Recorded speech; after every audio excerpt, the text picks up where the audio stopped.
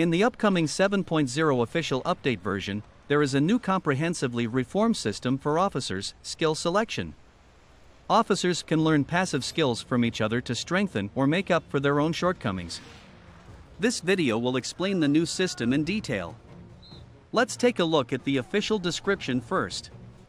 Each officer will have 2 skill slots.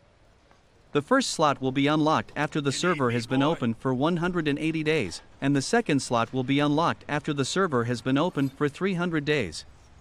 Officer with free slot can designate other officer as instructor to learn their passive skill. After learning, it will get all the buff of the skill.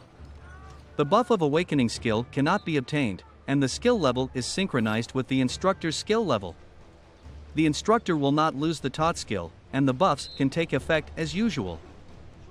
Each officer can only be the instructor of one officer and provide one skill for it to learn.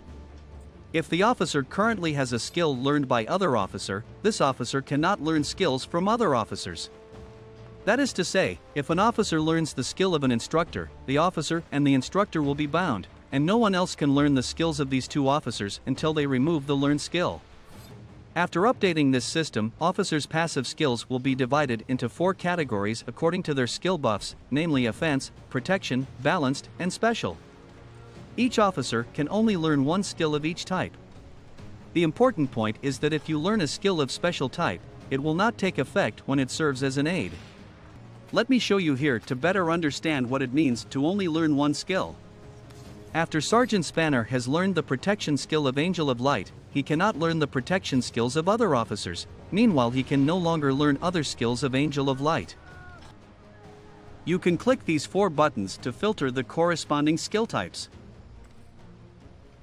After briefly introducing the system, let me show you with some ideas about the use of this system. This system can make strong officers stronger, but due to the limitations of skill learning, there will be some restrictions on matching ideas. Here, take Saber of the Nation as an example. Saber of the Nation has a powerful DPS passive skill, but he lacks the buff of basic attributes. Therefore, when selecting the instructor, attribute buff will be the priority option.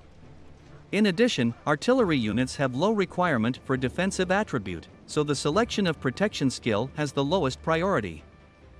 The first slot selects the offense skill that increases the firepower of the troops. Here, artillery officers are preferred, such as Eye of Providence's 40% firepower buff at the full level. What needs to be emphasized is that when choosing skill, pay attention to the corresponding unit of the skill. For example, the passive skill of Tip of the Spear can be used by all units, and can be selected when a suitable officer of the same unit is bound. And Valkyrie's skill is applicable to the tank unit. Although it can be learned, it is meaningless to Saber of the Nation who leads the artillery. As for the second slot, offense skill is occupied, and protection skill has less priority for artillery units, so choose one skill from balanced or special. None of the 3 balanced skills are suitable, so switch to special skills. War Machine's skill of reducing load time is a good choice for Saber of the Nation. Eye of Providence's skill of reducing tactical skill CD time is also an option.